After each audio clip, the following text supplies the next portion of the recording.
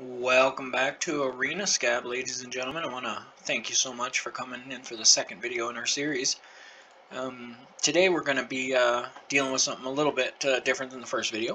And if you watched the first video, we dealt with a Dream Trawler deck that is a pretty dominating deck. As I said in that video, pretty good to about Platinum 2, maybe 1. You know, good players might be able to even take it all the way to Diamond. But I'm not sure that it would get you into Mythic. So today I wanted to show you a deck that I put together, and it's probably a relatively familiar deck to anybody who's played MTG Arena for any length of time, or at least a version of it that's pretty similar. We're going to go in here and show you. Again, I'm great at naming decks, so this one's called New Deck 28. But let's go in here and see what this bad boy's made out of here. So as you can see, we're just talking about a good old-fashioned mono-red aggro deck. Now these are sort of loved and hated across the MTG Arena community because they're kind of touted for not being an intelligent person's deck, but because they just hit hard. But I would argue that it takes some thinking, it takes some reasoning and expectation.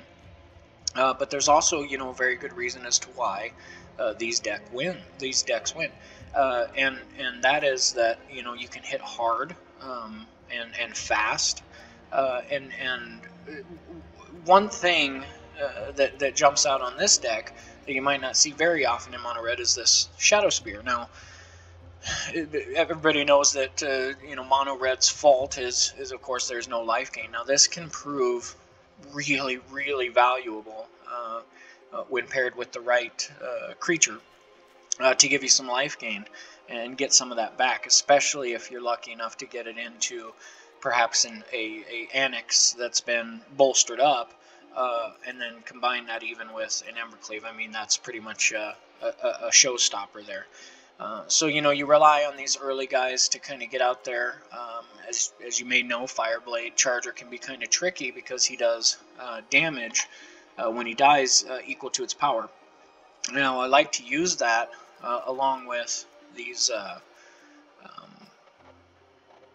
Rimrock Knights. Yeah, the Rimrock Knights, because a lot of times I'll attack with Fireblade Charger if they've got a 3 cost or a 3 health creature out there, and if they're going to block it and kill it, I'll boost him, and oftentimes I can kill the creature that's blocking it, and then afterwards I can do damage to an adjacent creature or even the player themselves, which when it dies it would be at 3, so you can do 3 damage.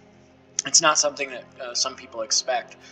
Another little sneaky sucker on this guy is Relic Robber. Now, Relic Robber has haste, and so if you get it out there and you can get it to hit, it creates this 0/1 Goblin construct that can't block, but every single turn it does 1 damage. So every time you can get Relic Robber to do damage to the creature, it creates one of these things, and those can be kind of nasty, a little bit of a game changer, especially if you're able to combine Relic Robber with Embercleave, because of course that gives a double strike. So if it's able to do damage twice, it will produce 2 of the Goblin constructs at the same time. So again, a little bit of a pain in the butt for them to deal with.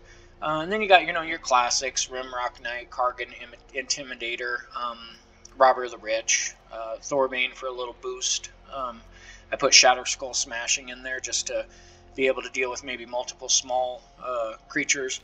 I do throw Dwarven Mine in there. It's not, I guess, not necessarily that common, but I find that, you know, with as many mountains as this relies on, it can give you that one creature that you might need to throw out Embercleave, like if you've got 3 lands on the board and then you need 1 more creature to be able to attack. Oftentimes that can get it done. And I know a lot of people use Annex for the same thing. If the board gets wiped or if a creature gets crushed, you still have a creature to attack and be able to dispatch Embercleave. So we're going to take this right in to the game, and we're actually going to go right into standard rank. Right now, just real quick, On my profile, I'm at 98% Mythic. As you guys will see with this channel, I don't edit the videos. If I win, I win. If I lose, I lose. And I don't mess around with just picking out the games that I win like a lot of YouTube channels do. So it'll give you a real idea about what these decks can do. Now, this deck, I think the statistics, my personal statistics, is about almost a 70% win rate against decks at this level. And I think the online statistics for red deck wins in general is about 60%. So, you know, we're doing a little better. Okay, so dealing with the draw here. Good hand.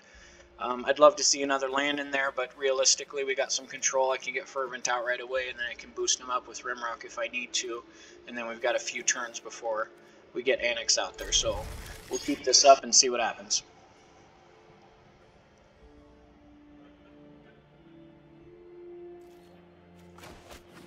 Let's get Fervent out there right away and just hit for 1.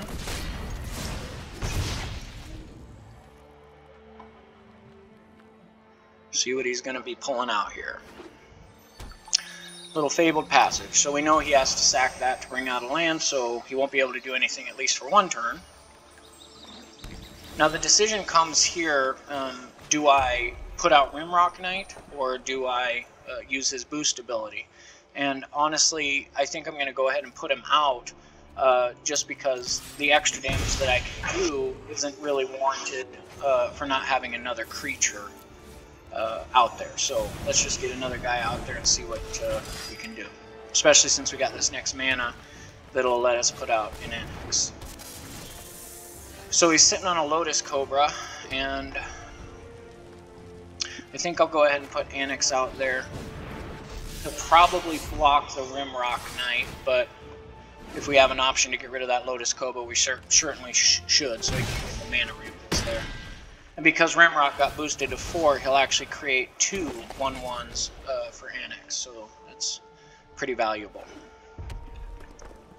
Hopefully he'll throw out some control here so we can get Relic Robber out there and just hit him for 2 and put out one of those Goblin Constructs. We'll see what he does here.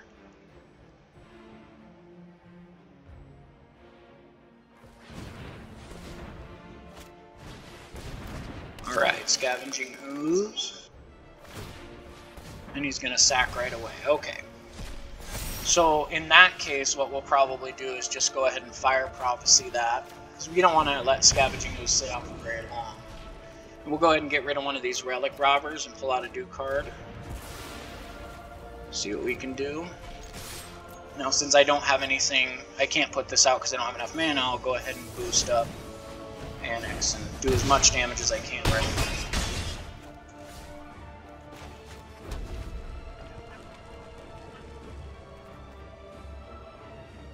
Again, we're looking for a little control. We want him to get rid of one of our creatures. Any one of them would be fine. Because if we can get Relic Robber out there and attack, then that's pretty much the game.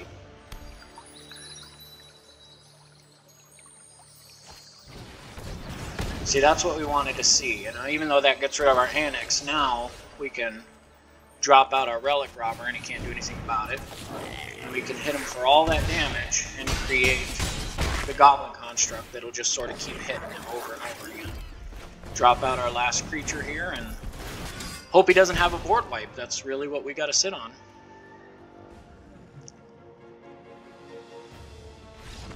And that's the game. So, you know, and that Relic Robber is he's a beast, and it's all about deploying these creatures at the right time, and getting the hits where you need them. Oftentimes, people assume that with red deck wins that it's all about just, you know, throw your creatures out there and just hit, you know, and that's really not what it's about. There's quite a bit of strategy there, and you know, there's some things that are left to the wind, but you know, that's the nature of the beast with any of these decks. So that was a good example of it performing well. You know, that's kind of what you want to see. I think we'll do another game here and same deck, standard range. See how it performs again against somebody else. I find that this deck performs really, really well against mono green, like that last deck was, because mono green just typically isn't fast enough. Now we're going up against number 1170 here, and so I'm assuming it'll be a little harder. Lurrus of the Dream Den companion decks usually are pretty powerful. Now sitting on this, I'm just not sitting on enough mana to be able to keep this. I just can't assume that I'm going to get the mana I need, so I got to mulligan that. And I get stung again. So we're just going to have to keep this, and this might be a good example of what happens when you don't do it right. So I think I'll get rid of Robber. Now on this one, what I'm going to do is I'm going to put out Fervent Champ, shoot him once. I'll kind of show you, at least it'll be a good example for me to show you kind of the Shadow Spear combination here. It's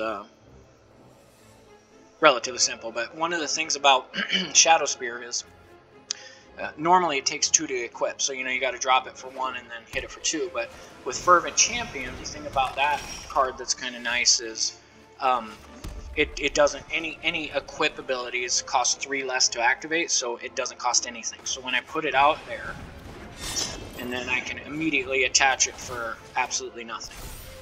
And then I can hit for 2, and it's just a little life gain, because he'll block it with Ruin Crab, because it won't kill it, but yeah, we'll see where that goes. And I got that Dwarf in mind, but nah, I'm not sure that's going to be enough unless I get another land.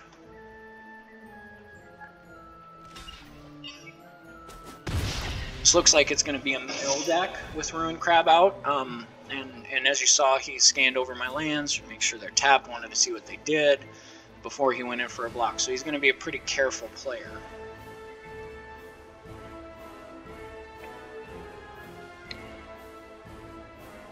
And the Ruin Crab, the mill decks against red deck wins, they do okay, but realistically, they're oftentimes too slow to get there if you've got the right mana. Now, I'm not sitting on great mana here, and that's going to hurt me. But if you have the right mana, and like I could get Annex out next, Bone Crusher Giant, maybe one of his creatures in addition to the first strike that Fervent Champion offers, get rid of that.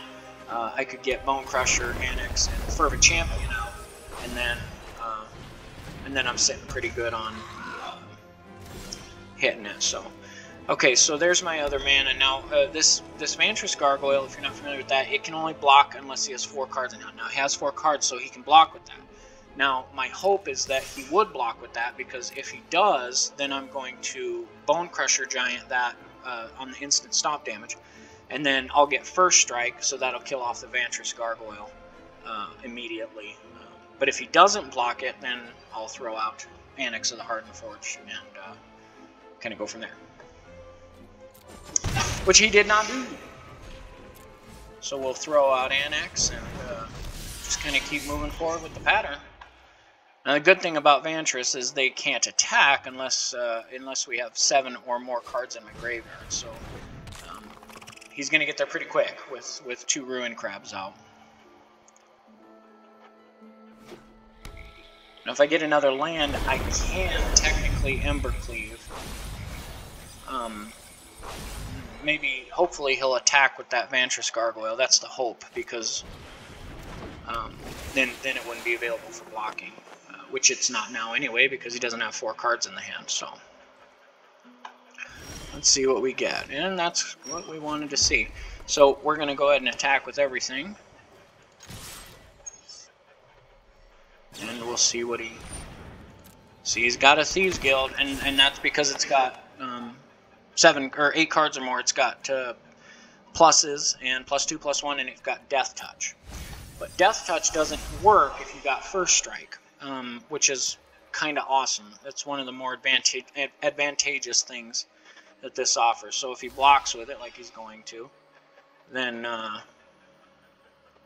let's see what he does here. Might have to make a decision depending on if he blocks with Vantress Gargoyle. Okay, he doesn't. So it's a pretty easy decision. We'll Embercleave Annex. Now that gives it First Strike, which means that it does damage to the Thieves Guild Enforcer before it does damage to it. So that means it negates the Death Touch and doesn't do anything. And now we'll get a good 2-hit damage off of it and bring him down to 5. which is a good thing. So we could take a hit from everything he's got right now and still have no problems. Unless he's got some removal for Annex, it's going to be a pretty hard win at this point. Some more landfall milling me out. 17 in the graveyard. See what happens. And he's just going to bring that over. Okay. So that should be game. I mean, he can block with quite a bit, but let's just see what he does here with it.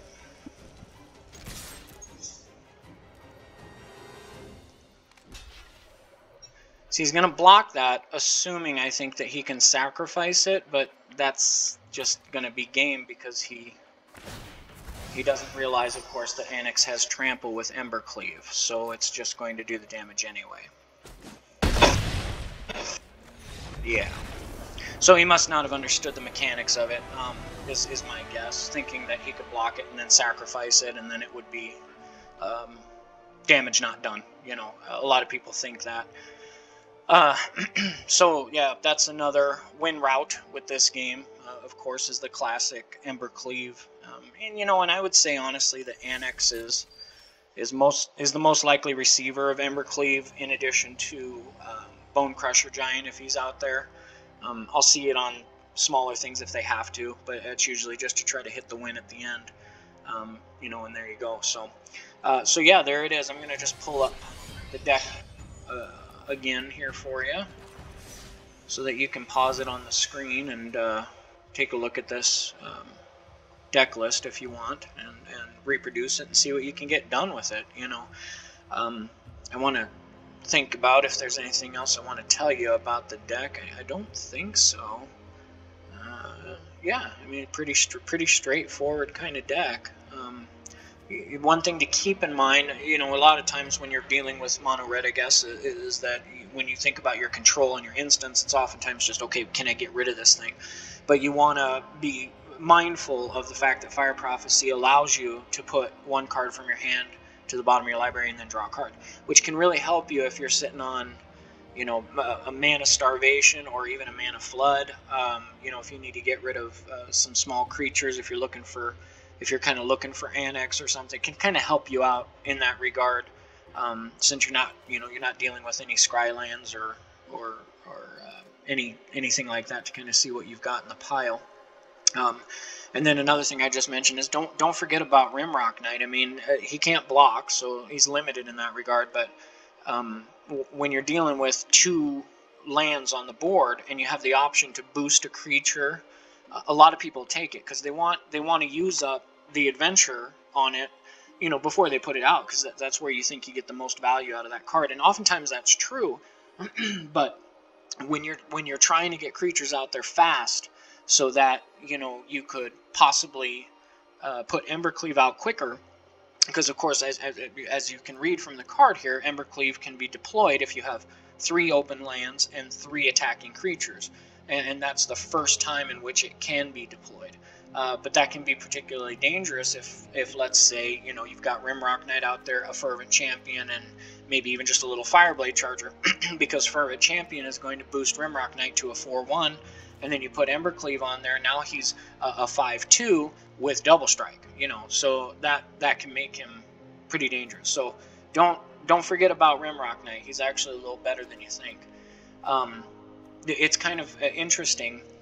I did just a little anecdote, but I did a thought experiment the other day, and I was thinking about what is the most damage that you can do on turn 2. And I encourage you to take a look at my theory here and comment in the comments if you can think of anything that would do more. But as I understand it, I believe that the most damage you could do in turn 2 with any deck, and I'm not saying it's a particular advantage, but it is any deck, is to on turn 1 put out a red land and put out Fervent Champion, hit for 1, don't hit for 1, whatever. And this is of course absolutely theoretical. They have no responses. They just put out, you know, whatever. But you get the right hand. You put out Fervent Champion, and then on turn 2 you put out another land, and you put out Fervent Champion again. So you've got 2 Fervent Champions. Then you attack, and that will boost both of them to 2, and then you boost it with Rimrock Knight, which would then increase it to 7. So you know, one of them would do 5 and one of them would do 2, and I think, and I could be wrong about it, but I think that that's the most damage that you can do on turn 2.